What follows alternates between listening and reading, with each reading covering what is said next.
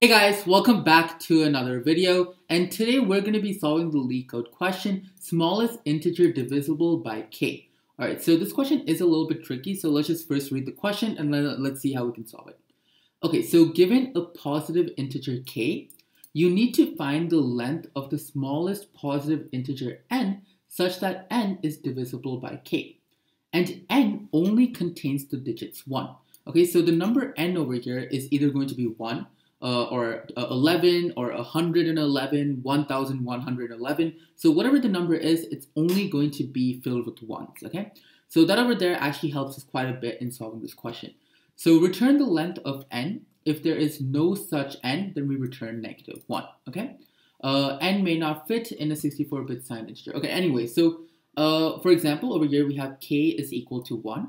So in this case, 1 divided by 1 gives us a value of 1. There is no remainder, so in that case we just end up returning 1 because when you divide k with the number 1, you get a valid answer without any remainder, right? So similarly over here, k equals 2, there is no possible answer, so we end up returning -1. And one last example, so k is equal to 3 over here, and when k is equal to 3, it is divisible with the n value of 111. It is divisible by the value of 111, so in that case, we output that length, which in this case is the value 3. Okay, so now let's actually try to understand how exactly can we solve this question over here. So one thing that we know for a fact is that our n value over here is going to consist of all ones, right? So 1, it could be whatever it is, it just has all ones. So keeping that in mind, we know for a fact that it is going to end in the value 1, right? And we know 1 is odd. So now let's just look at our k value. So for whatever possibility of values we have for k, they are always going to end in the numbers 0, 1, 2, 3, 4, 5, 6, 7, 8, or 9, right? So that's pretty obvious. Obviously, all numbers end in 0 through 9, right? So in this case, we can actually make our question a little bit easier. So let's just look at the even numbers in the beginning. So we have 0, we have 2, 4, 6, and 8, right? So whenever a number ends with an even number, all of its multiples are going to be even. So let me just write it down. Okay, so the multiples of even numbers are always going to be even. And that actually tells us that we are never going to have some sort of multiple which ends with the value 1. So what we can do is we can directly eliminate any k value whose unit place value or the starting value starts with any of the odd numbers, right? So, sorry, even numbers. So if it's 0, 2, 4, 6, or 8, we are never going to find an answer, and we will directly just return -1.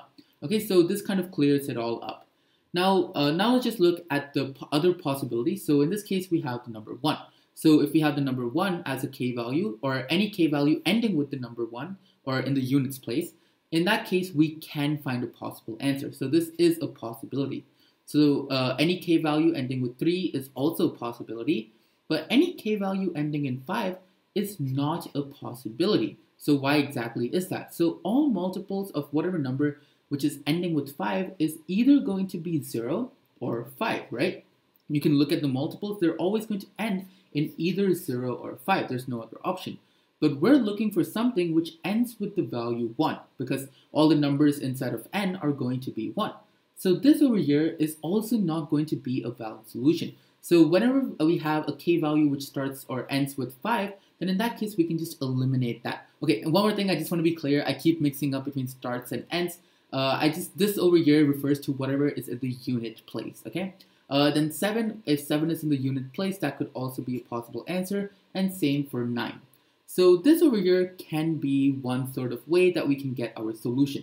So we're first going to check if whatever is in the units place is not 0, 2, 4, 5, 6, or 8. We're looking for something which is either 1, 3, 7, or 9. If anything has 1, 3, 7, or 9 in the units place, then we know that we have a valid answer over here. And in that case, we are going to go in some sort of while loop, for example, and find the answer. And okay, so this is the code that I wrote. I'll just go through it real quickly. So over here, we're checking if whatever is in the units place is not in 1, 3, 7, or 9. Then in that case, we're directly just returning -1 because we're never going to get an answer. So after that, we have the number. So the number over here is going to be the n value, and we have a length, and which the length starts off 1, right? Because the number is 1, and the number 1 has a length of 1. So what we're going to do, we're going to go inside of a while true statement, and if the number mod k is equal to 0, then in that case, we just return whatever length we are at. And if that is not the case, we're going to add an extra 1 to our number. So in the beginning, our number is 1. So now the next value is going to be 11. So to get that, we do 1 into 10, so 10, and then plus 1, giving us a number 11, right? So we're going to update our number like that, and each time we're also going to increase the length by 1. Okay, so that should be it for our solution. So as you can see, it got accepted. So yeah, thanks a lot for watching, guys. Do let me know if you have any questions, and yeah.